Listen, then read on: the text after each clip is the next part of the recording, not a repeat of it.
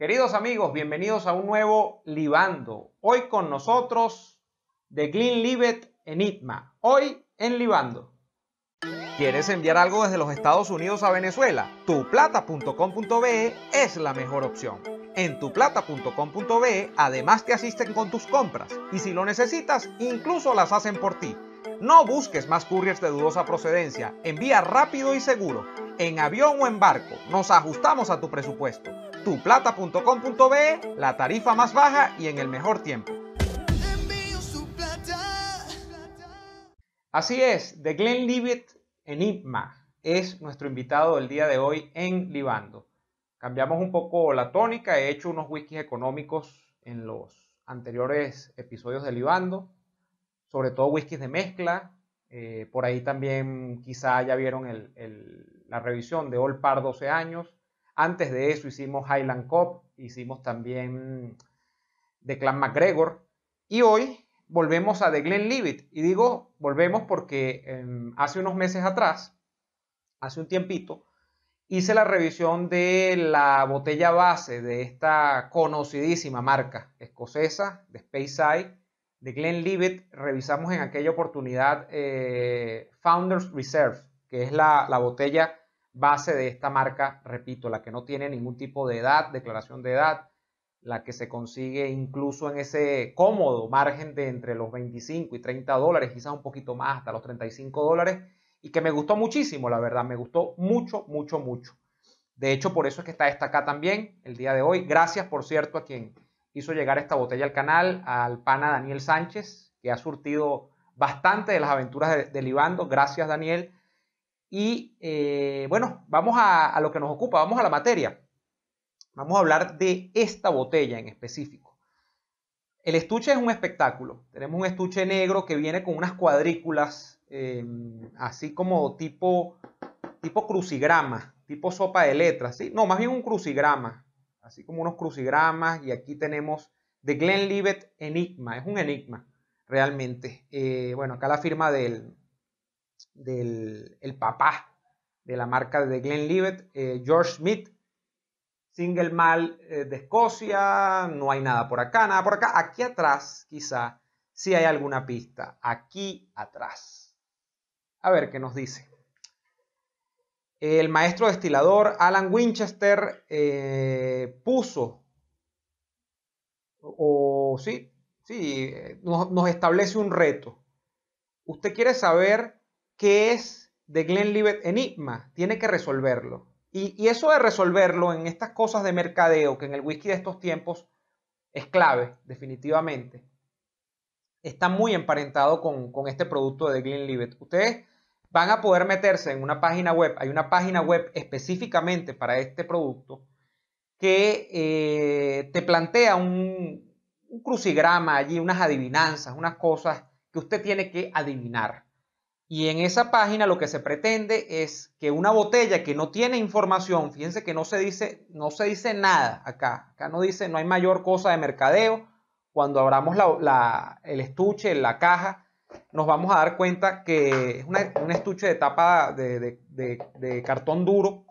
Nos vamos a dar cuenta que en la botella tampoco hay mucho más. O sea, aquí no se dice nada por ninguna parte. Esto no tiene mayores indicaciones. La idea es que la gente en estas cosas del mercadeo moderno, del whisky y tal, la gente entre a la página web, resuelva las interrogantes que están allí y supuestamente esas interrogantes o la respuesta a esas interrogantes te va a llevar a ti a saber cuáles son las notas que tú puedes esperar de este whisky. Que de entrada tenemos que decir que no tiene declaración de edad, al igual que The Founders Reserve, o sea, no sabemos cuántos años de añejamiento tiene el mínimo, digamos, de los whiskies en añejamiento que está dentro de este blend, no, porque esto es un single malt, en esta mezcla de los whiskies que están en esta destilería, porque recuerda que el single malt no es exclusivamente, o no habla exclusivamente de un whisky que es de un solo tipo, sino que lo que te habla es de un whisky que es de una sola destilería. Dentro de Glenlivet puede que haya una mezcla parcial y eso saca un single malt. Entonces eso es importante aclararlo también. Pero dentro de de esa mezcla no se nos dice cuál es el periodo de añejamiento de lo que hay acá en este single malt. No hay ninguna declaración de eso, al igual que ocurre con The Founders Reserve.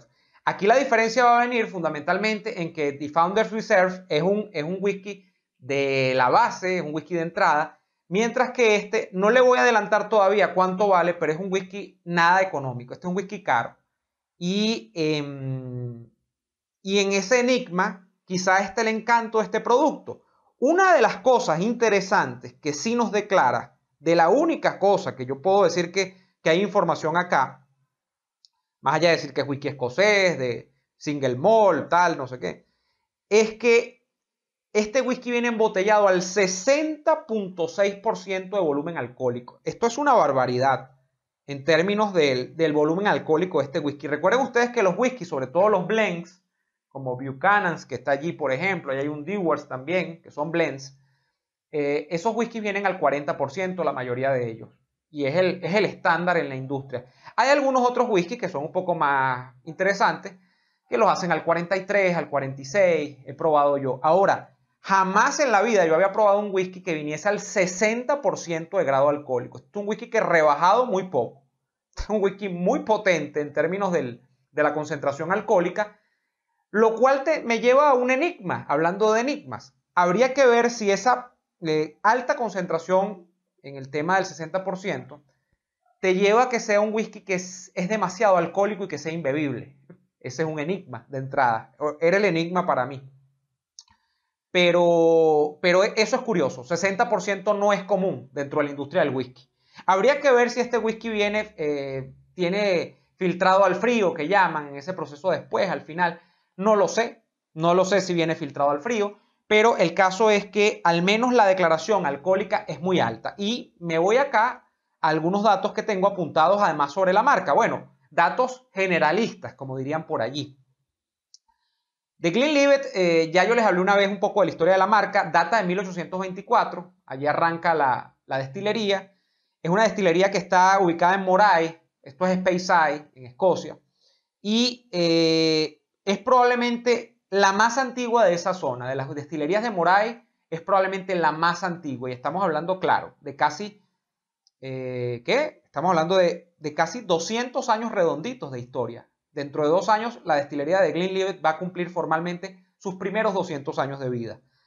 Esta marca de Glenlivet, que además tiene un abanico amplio de productos que arranca en Founders Reserve, después viene 12 años, después hay un 15 años, 18, 21, creo que 25, y otros intermedios, por ejemplo, hay un 16, creo que es el famoso Nadurra, hay otros tantos, hay varias, hay unas presentaciones ahora con acabados en barricas de ron caribeño, lo está haciendo de Glenlivet.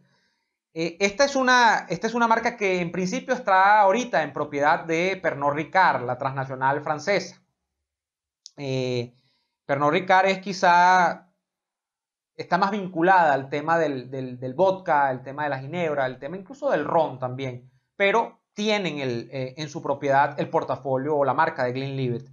Se dice que mucho del whisky de Malta que se saca de la destilería de Glenlivet incluso puede que termine siendo usado en los blends de Chivas Regal. ¿Por qué? Porque Chivas Regal además también es propiedad de Pernod Ricard. Aunque sabemos que probablemente el whisky, la Malta Corazón de Chivas Regal no es de Glenlivet. Es otra que ahorita no recuerdo, pero sé que no es de Glenlivet. Pero puede que esta destilería esté aportando bastante de su malta dentro también del portafolio de Chivas Regal, que es amplísimo también, es muy conocido por ustedes ya en el mundo de los blends. Otra cosa que podríamos decir es que este en específico, el Enigma, salió en 2019 por primera vez al mercado. Es 2019 el primer año de producción de la primera tirada del Enigma. Yo creo que ya van como por la cuarta o la quinta. Es un whisky que ha desaparecido, ha aparecido, aparece, reaparece así esporádicamente. Y creo que en principio solo fue lanzado, yo no sé si todavía, pero este es un producto que ni siquiera fue lanzado en principio en Escocia. Este producto fue lanzado exclusivamente para el mercado de los Estados Unidos de América. ¿Por qué? Bueno, de Glenlivet muchos dicen que es el single malt que más se vende en los Estados Unidos. Yo no sé si las cifras todavía siguen dándole la razón a los que opinan así, pero el caso es que si no es el principal, está entre los principales single malts que se toman en Estados Unidos, de los más vendidos. Y claro, el marketing en Estados Unidos también es fuerte. Recuerden ustedes también que Glenlivet es el single malt al que toda la vida le ha hecho publicidad Michael Jordan, que se ha convertido en sus últimos años en un defensor del whisky de Malta, ¿no? Y dice Jordan que él lo que toma es puro Glenlivet. Entonces, por allí, bueno, ya ustedes pueden imaginar toda la mercadotecnia que hay detrás de esto. En general, ¿qué ocurre con Glenlivet? Que es un whisky que al ser de Speyside se tiene en consideración que es un whisky fácil de tomar porque está típicamente asociado a notas dulces, a notas florales.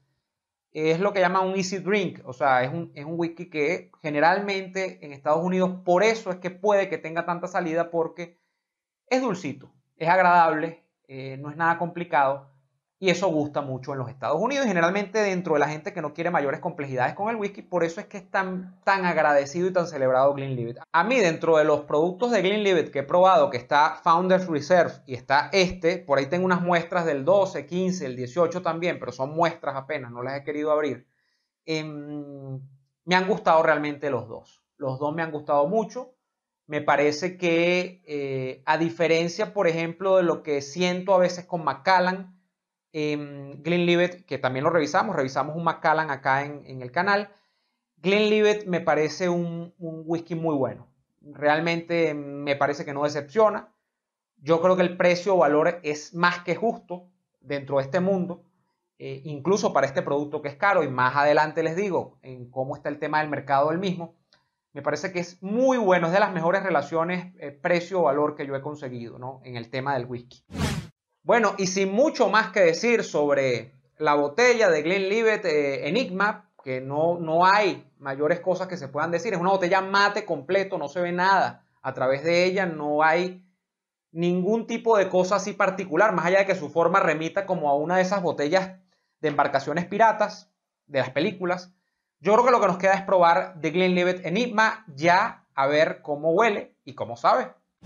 Bien, y vamos a destapar, vamos a ver, la botella es por supuesto tapa de corcho, como todas las botellas de este tipo, de los single malts. Poquito.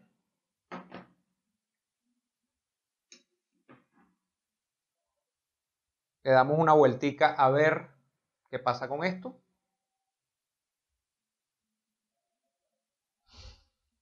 Y es potente en nariz. Vamos a dejarlo que se relaje un poquito porque está recién sacado del frasco y bueno. A ver. Miren, el color es un color, es un dorado pálido. No tiene, yo generalmente no hablo de los colores, ¿no? Pero me llama la atención porque, no sé, por cosas asociativas uno diría, bueno, al venir al 60% y tal, capaz se espera una bebida oscura. No, no es realmente tan oscuro, es más bien un dorado muy bonito pero pálido.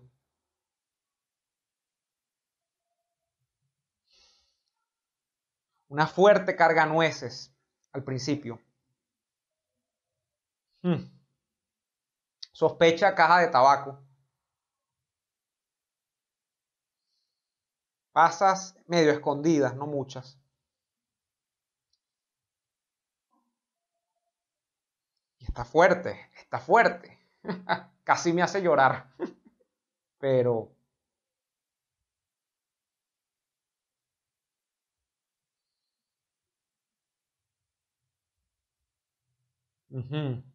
va pareciendo un caramelo.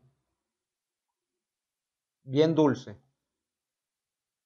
Se vuelve a esconder el caramelo y es nueces.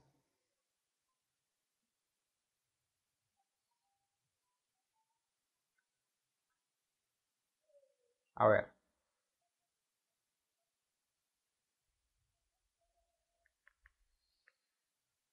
La nariz es contundente, pero digamos que la nota que más la marca es el tema como de las nueces, cereales. Las pasas están escondidas, pero están allí.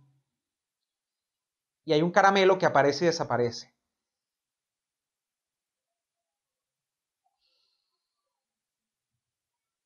Hay algo particular que no sé describir de esto. Este es un whisky, además, permítanme decirles que Creo que es el primero que tomo que dice que dentro de su proceso de maduración, yo no sé si es un finish, es decir, que es una parte al final que la llevan a este proceso con estas barricas, pero es el primero que declara, de acuerdo a la poca información que hay en internet, porque a pesar de que ustedes consiguen, o sea, van a conseguir entradas de Glenlivet en muchas páginas, pero no hay mayor información sobre las barricas, sobre añejamiento, nada.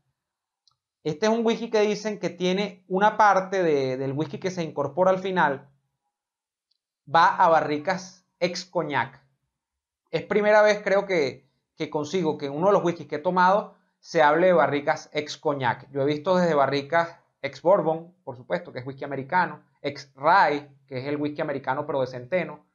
He visto, por supuesto, las barricas que contuvieron jerez, la de cherry, barricas que contuvieron ron caribeño, las hay también. Incluso se está jugando ahorita con barricas de tequila. Hay unas barricas ahora que están de moda también, y Chivas y Dewar's tienen ese whisky, que es la famosa madera de Mizunara, un árbol japonés muy importante.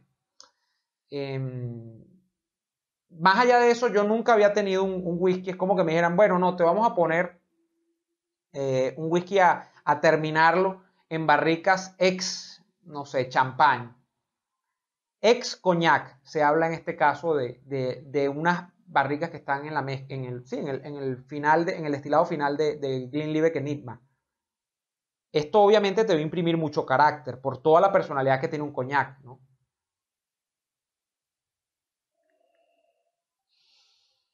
Es una cosa como madura, una cosa... Si pienso en frutas bien deshidratadas cuando ya huelo este. Cuando lo paso por la nariz, es como ir a un bosque donde hay algo allí, como una fruta, pero que ya pasó su periodo de madurez y está deshidratada. No voy a decir podrida porque no, obviamente que no, pero que ya está pasada de madura, ¿no? Que ya no son frutas deshidratadas, así, como una cosa que te da la sospecha de la fruta, pero tiene mucho carácter, como mucha vejez. Y lo que predomina es ese olor entre que nueces, entre que una madera rara allí, no sé cuál roble puede ser, pero eso es lo que está acá. Y la curiosidad mata al gato, y en este caso el gato va a tomar whisky. Vamos a ver qué nos dice de Glenlivet Enigma en el paladar.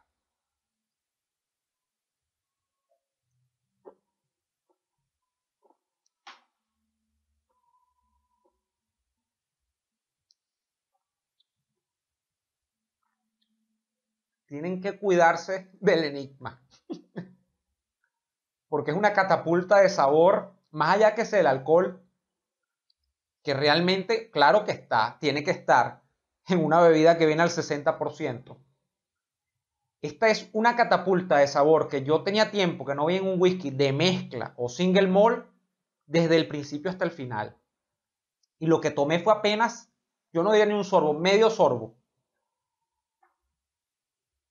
La entrada es una nota cítrica fuerte, fuerte, fuerte, muy cítrica, muy cítrica. Al principio pienso en parchitas, pienso en una naranja bien dulce, pienso en, cuidado, hasta como una nota de lima, de limón amargo, pues eso es lo que yo digo lima, que en Venezuela todos le decimos limón, pero entiendo que en otras partes del mundo el limón muy amargo es esa lima, ¿no? Está allí. La entrada es muy cítrica y luego van apareciendo como que notas, yo no sé si de vino, yo no he leído en la composición de este whisky que se hable de barricas ex jerez o cherry, pero se va tomando el carácter. Este whisky hay que tomarlo, hay que paladearlo varias veces porque el perfil en boca es muy complejo, a mi modo de ver. Vamos a ver qué nos dice en el segundo sorbo. Y entumece la lengua porque es fuerte, o sea, tiene mucho carácter, mucha personalidad. Que no se me malentienda, que no es que sea demasiado cargado en alcohol, aunque obviamente tiene que estar presente.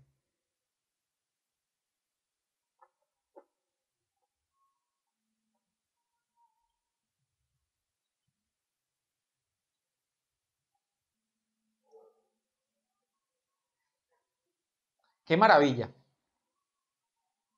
Parchitas, limones, naranjas en la entrada, que van creciendo hacia una nota con madera, nueces y picante al final. Es una evolución. Este whisky es una maravilla, es una evolución porque desde que arranca la experiencia hasta que termina es eso, una experiencia con E mayúscula. Vamos a otro. Hay que darle con cuidado, 60% de grado alcohólico. Uy, en la nariz ahora es una delicia.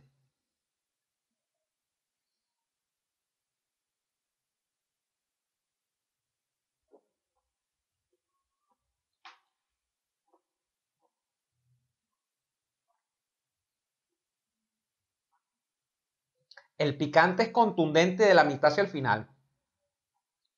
Y al final ahora se está poniendo, no me malentiendan, no es el amargo de, hay muchos whisky que se ponen amargos, porque en los blends baratos generalmente hay un amargor.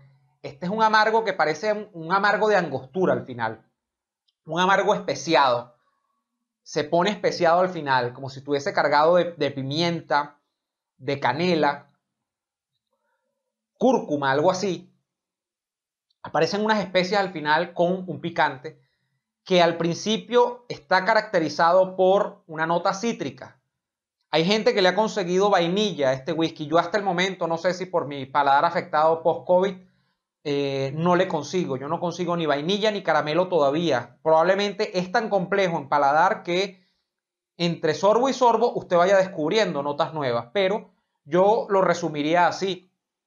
Un inicio con un limón, con naranja, incluso con este cítrico que es amargo, con una toronja, grapefruit también le dicen, con una toronja que va evolucionando hacia una nota maderosa, una nota que empieza a asomar picante, que carga cereales, que carga nueces y que termina en un picante especiado muy particular, muy particular. Quizá toda la experiencia está atravesada por allí de pronto por algunas uvas pasas, por unas pasas, pues. Pero yo diría que este es el resumen de Glenlivet Enigma. De todas maneras, voy a un sorbo final, con el permiso de ustedes. Salud. Esto está muy bueno.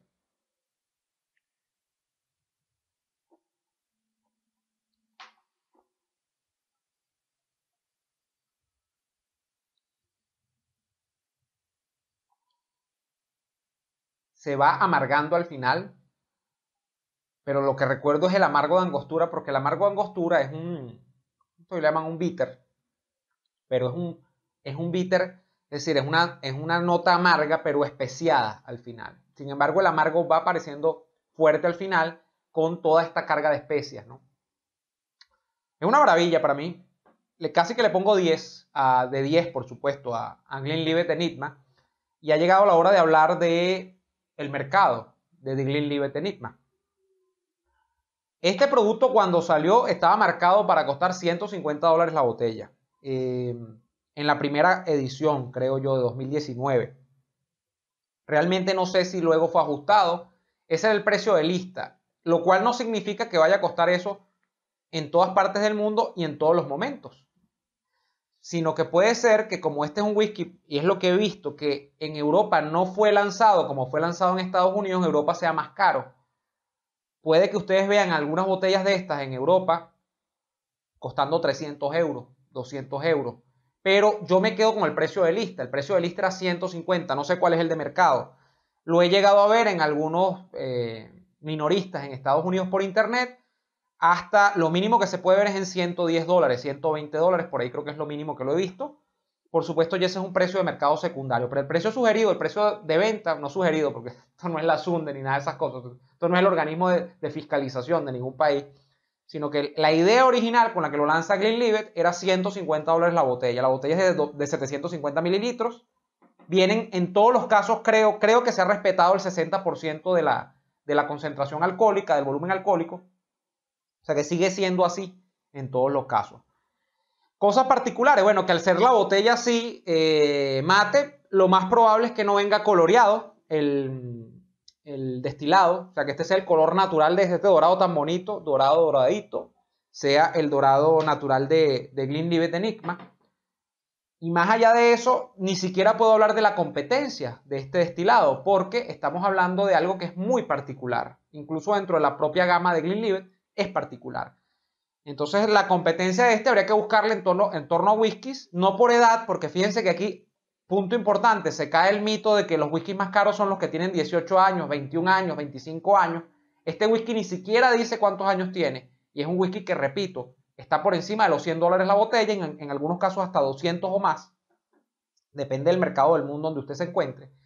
Entonces, eso es importante. No tiene que ver, esto es lo que desmonta, y me encanta traer el ejemplo hoy, el tema de que un whisky sea especialmente caro porque tiene demasiados años de añejamiento reflejados en la etiqueta. No tiene que ver. Aunque probablemente los whiskies, mientras más años en la etiqueta tienen propensión obviamente a ser más caros. Pero hay whiskies que no tienen años en la etiqueta y son muy caros. El caso es que habría que buscarle la competencia con whiskies probablemente de Speyside que valgan lo mismo. Y allí no sé a dónde habría que apuntar, probablemente a un Glenlivet que tenga, no sé, unos 25 años, porque un Glenlivet que valga $150 tiene que ser un whisky como de 21 años para adelante. El Glenlivet no es tan caro. Habría que ver las ediciones caras de Cardú, habría que ver las ediciones caras, no sé, de algún whisky de Speyside, para ver qué tanto está compitiendo bien o mal dentro de un segmento que ya sería por precio, no sería por gama, por edades, ni nada de eso. Entonces, bueno, esto es lo que tengo que decirles de The Glenlivet Enigma. Yo realmente, como tomador esporádico de whisky, les diría que si están en alguna parte del mundo donde lo consiguen, han ahorrado el dinero, tienen la oportunidad de darse el gusto, que es importante en la vida, darse un gusto, dense el gusto con esta botella que se llama The Glenlivet Enigma. Muy, muy bueno, y The Glenlivet ya lleva conmigo de 2-2. Los dos que he probado, el más barato de su portafolio y este que no creo que sea el más caro, porque hay Glenlivets más caros, pero que es uno de los caros, me parece que es muy bueno y lo recomiendo ampliamente. Vale cada centavo. Nosotros nos reencontramos en una próxima ocasión, sin antes no darles las gracias a ustedes por a suscribirse al Patreon. En Patreon me consiguen se buscan patreon.com/neoadolfo. Gracias a la gente que se suscribe al canal también, que apoya la sección Libando, que le encanta la sección Libando. Muchísimas gracias a todos ustedes por suscribirse, por activar la campanita, por difundir estos contenidos en sus redes sociales, por dejarme comentarios. Los comentarios, no lo van a creer, que más leo yo, no son los de los programas de política que hago, que es el 90% del canal, sino los comentarios que los leo completicos son los de la gente que comenta en los Libando. Entonces, bueno, muchísimas gracias. Nos vemos en la próxima. Gran abrazo a todos y salud.